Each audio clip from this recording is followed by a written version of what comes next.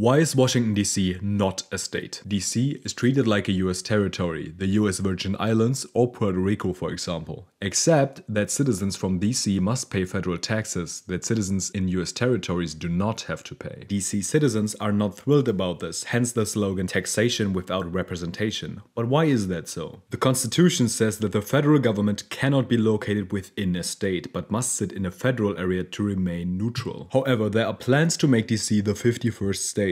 And this new state, which would be called the Douglass Commonwealth, would have a carve-out for the federal government, so it would be in line with the Constitution.